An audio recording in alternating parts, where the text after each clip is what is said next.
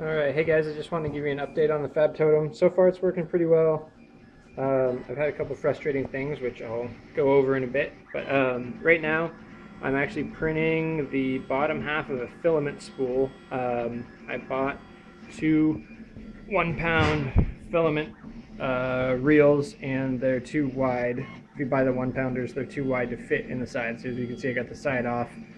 I got one side on the tracks and the other side's being held up by this little magnetic thing. I went through, and then the other side, you can see I have the cover off, so this is all the guts of the thing. I went through all the white filament that they provide, and so I went to this other filament that I've got, which is really dimensionally stable. It's like 1.7 to 1.73, something like that.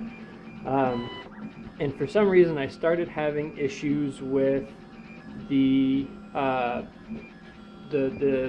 extruder motor, or the feed motor for the extruder, like stripping on the filament. So I messed with it for quite a while. It doesn't look like it's adjustable, so there's no real way to tighten it.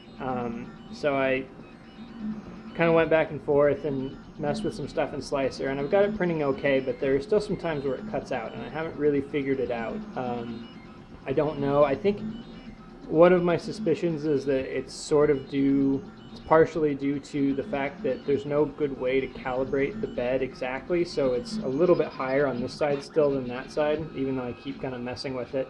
I've got it real close, but it's not perfect.